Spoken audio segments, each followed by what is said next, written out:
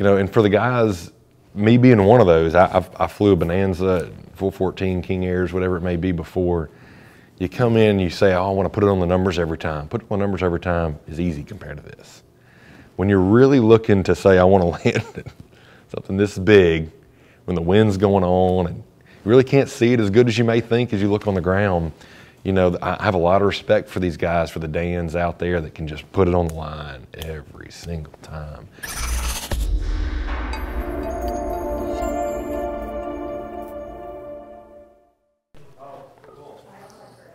Oh.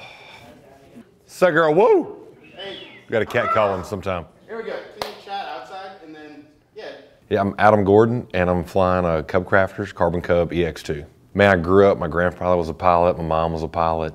Got in my blood early on, man, and once you get that taste, it's in you for a long time. So after college, I went ahead and when I could finally kind of afford it and moved in to get my pilot's license and integral part of my business now and how we operate. And that business is? We do industrial construction all over the country, all over North America for that matter. So we use the airplane almost daily to move ourselves around, move parts around, move people around. Without it, we would have to have 3 times the people that we have. We know in the market that we have right now, having good people is part of your success. So having the airplane stretches this out. It's a little time machine for us. It's a bit of a storytelling time. You have 2 stories to tell. You have a competitive pilot story, and now you're the host. Organization. Whatever you want to call it. I feel like we need a better name than host. I don't like that. I feel like it's a negative, like host, like a parasite. What is it? Oh yeah. Yeah, like ambassador or something. Or I don't know. We need a new catchphrase. Commissioner.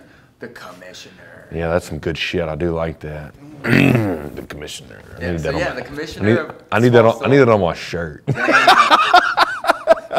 It's official. 2024. It's almost in the books. So it started last year at Sulphur Springs at Lone Star STOL. I was talking with Eric and I was like, man, I'm really excited for what we got coming up at Swamp STOL next year. And he was like, man, I don't know if it's going to happen. And I was like, whoa. I'm involved in a couple different flying things we have in the community. I've always been big in economic development for South Louisiana. And I was like, well, we got to fix this. This is something we got to get on.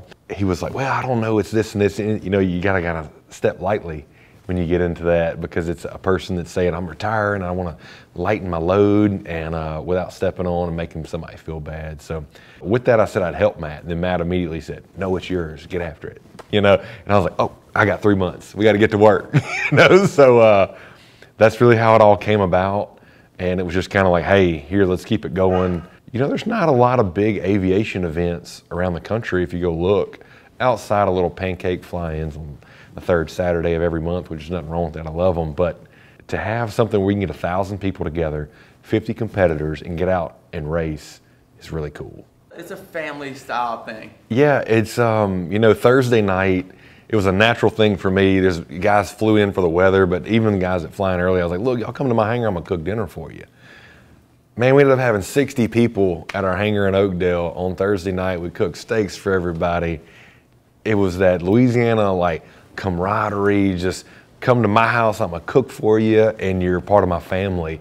And you don't get that other places in the country. So it was a big deal. We had them at our hangar, which is like our home. It was a great experience, and everybody was ranting and raving. Nobody else does this. And I've gone all over the country, and you get a taco or you get a hot dog, but to sit down and kind of have a steak and a cocktail or a glass of wine, whatever you like, and it was really something special. I enjoyed it, and that may be my favorite part of Swamp STOL 24 right now. So from an organizer standpoint, I'm my own worst enemy. I scrutinize myself more than anybody. Big things in our industrial sector of work is infrastructure. If you set your infrastructure up properly, a lot of things go smoothly. Coming in on the back end of this, we went with what the infrastructure was set up previously, and we had some flaws there. And I got to see some of those come out during this. But what we did was we made some plans on the fly. Improvisation on the ground is one of my best skill sets. So we took care of those as they came up, and we made things work today. I think everyone was happy with it. We had a few people that kind of had to move some things around. That's okay. The mayor, the local police department worked with me to help facilitate, not be, I want to use the term police. They didn't want to police us. They were there to help us. And that's welcoming, as an event coordinator to try to make some things happen. Our biggest thing was parking this year because of weather. But you know what? We're in South Louisiana. It's wet all the time. We got to be prepared for weather. So we're gonna move forward with that next year and have some things that's not gonna be a problem anymore.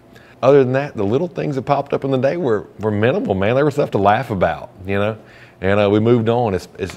There were little problems to say when you have a big party and it's a good time, like running out of cups or something. That's not a big problem to me. That's a thumbs up. So I like the mud. Man, I'm telling you, the kids were playing. It was a great time. It was wonderful. Would it be Swamp STOL if it didn't rain? I don't think so. We're going to have to run a water truck if it doesn't. Man, so as a competitor, I want to say I'm a mechanic first before a pilot. And I love the intricacies of building an airplane specifically to do a certain job. About 4 or 5 years ago, I started building airplanes, learning what it takes to go into it, every part and piece. Maybe about 8 months ago, I bought this Carbon Cub, and we've really been critiquing that and getting it where we need it to be. And it has been such an interesting endeavor getting into developing. We've been working with some different manufacturers on new parts and how things work. With that, the airplane flies different every time you make one of these iterations.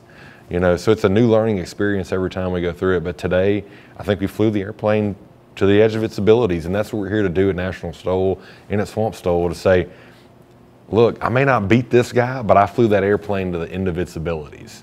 And that's something I told Levi this earlier today. He came in his stock Super Cub instead of his Storch, and I said, man, you did a great job. And he goes, yeah, but everything was long. I said, but you flew the airplane to the end of its abilities. I watched you. You were smooth. You got everything you could get out of it, and that means you flew the best you possibly could. And I see that in different classes. I commend Joel Dobson, I think's his name. He flies that 172 on the tail. Man, the most stable, pretty approaches you'll ever want to see out of somebody doing this kind of work. I'm envious. I'm like, man, I wish I could do that every time like that. I work on that in my day-to-day flying. We fly around for fun from farm to farm, checking cows or whatever it may be, and you try to make that same approach every time and time again. Be short, be where you need to be. And we bring that out here, and today it went well. Of course, you always want, I wish it was dry. We could have braked harder, but other than that, the wind worked for us. The airplane performed great. So I work with Cato on this project, and I'm helping rep with them. So, man, we're doing this incredible new prop that nobody's ever seen. So it's just super cool to be a part of it. Was it possibly the same prop that was on that MOAG? No. Okay, different. No, it's not. It's a whole new airfoil that you're not seeing on any airplane right now. And that's what the experimental world and the racing world gets to do, is innovate. This is our testing ground. We race on Sunday and sell on Monday, so there's some new parts there's going to get some calls on Monday, so we're excited about it. Here in what we're doing, we're able to innovate based on this racing, and this is the testing ground that we broke through this, where we can bring these ideas and concepts, we build them in the shop, we build them in the hangar, we test them, and we come out here and we really put them to the test. I got some more of my Carbon Cub guys involved. They performed great today. I was happy, like they were excited. At the end of the day, I beat them, and that's all I was really worried about. We had our little thing going together to say, look, I'm going to do this and I'm going to do that. On the table? There's a few little gentlemen's bets that takes place, but all in all, it was wonderful. Who's buying the next round of golf? Not you, right? You won. Not me. I won. I'm super competitive. My world is, if you're not going to win, you might as well lose. It was so. I put them right there on the edge. They were all extremely close, and for the guys, me being one of those, I flew a Bonanza, 414 King Airs, whatever it may be before. You come in, you say, oh, I want to put it on the numbers every time. Put it on the numbers every time is easy compared to this. When you're really looking to say, I want to land something this big, when the wind's going on, and you really can't see it as good as you may think as you look on the ground, I have a lot of respect for these guys, for the Dans out there that can just put it on the line every single time. Our off-airport stuff, you have a little wiggle room in there, if it's a sandbar that's 300 feet long, you kind of get lazy or complacent. You got an airplane you can shut down in 100 feet with no problem. Well, as long as you don't end up in the water, you're going to be okay, So it's interesting to come out here and really push yourself into what you could be. And then we bring all that information back for our day-to-day flying. I fly my 414 better because I want to be right on those numbers, and I can focus more on Here's where we need to be exactly on my speed marks. And it makes all of us safer pilots. And we push that out to the crowd. We have a lot of GA guys coming. They get to see somebody really hold it on the edge. We can go right to the razor's edge and not go over it. And that's where a good pilot comes in my book. I'm really excited for what National STOL can be. There's a lot of potential here. I can't wait till we are on the national stage and there's a lot of folks looking at it. I think we're right on the cusp of something big happening.